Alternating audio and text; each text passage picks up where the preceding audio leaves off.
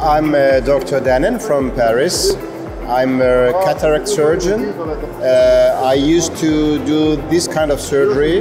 I also do refractive surgery and sometimes glaucoma surgery, but my favorite practice is cataract surgery.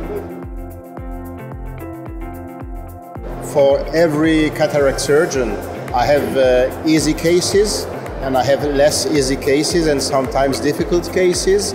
So with easy cases, we don't need special instruments, but as long as we have special cases, for instance, with patients with small pupils or some other kind of difficult problems, so we may need some special instruments. What I really use very often is the Malyugin Ring.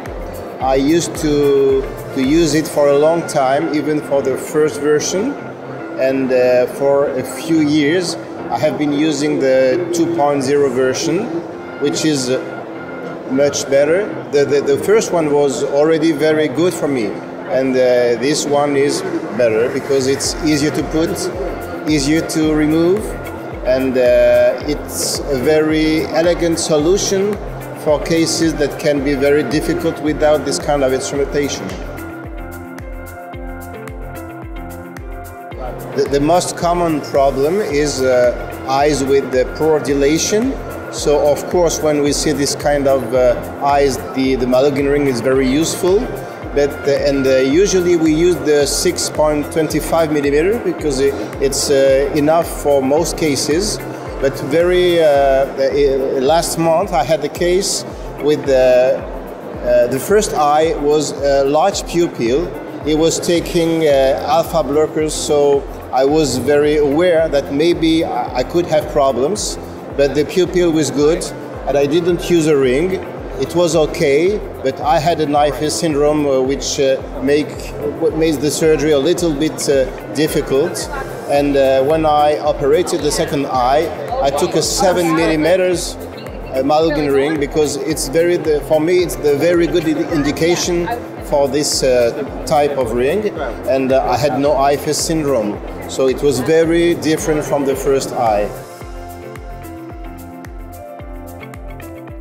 I use it in 100% of my surgeries because I don't use anymore the coaxial system because I think it's not useful.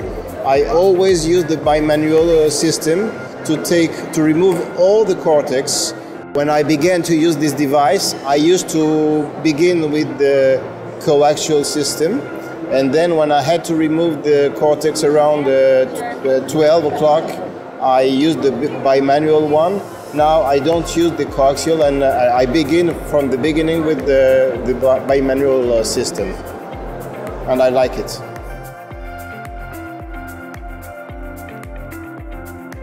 All these products make difficult surgery normal ones, and if we don't have it, everything can occur. With this kind of devices, every difficult surgery becomes normal surgery. That's very important, and we have to think about it before surgery to prevent the problems and to solve them before they occur.